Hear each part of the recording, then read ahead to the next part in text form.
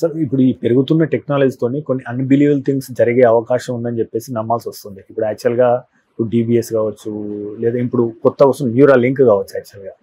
So ఈ Neuralink project ఏంటి, ఇది సక్సెస్ అయితే ఏం జరుగుతుంది, దీని గురించి ఏమైనా కామెంట్ చేస్తారా?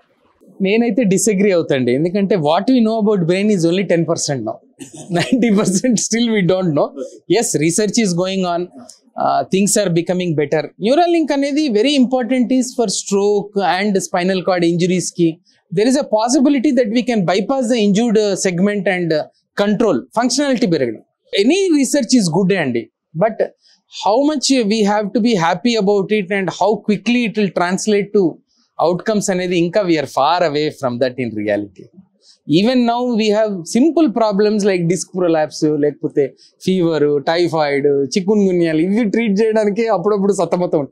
People are dying because of dengue even now kadandi. Ippudu meer appudu so ivanni chronic illnesses avanni oka part of spectrum andi. Maybe in the west they have conquered all the communicable diseases and it's a different ball game. And India lo I am still early degeneration and communicable diseases. We have a lot to achieve in that. Then we can go to high end stuff anamata. Definitely good progress, but I don't think in the next 2 to 3 decades these things will still be possible. 62 లక్షల మంది ప్రజల్లో MedPlus brand medicines కి మారడం వలన 915 కోట్ల రూపాయలు save చేసుకున్నారు. అదే మెడిసిన్స్ అదే క్వాలిటీతో 50 to 80% డిస్కౌంట్.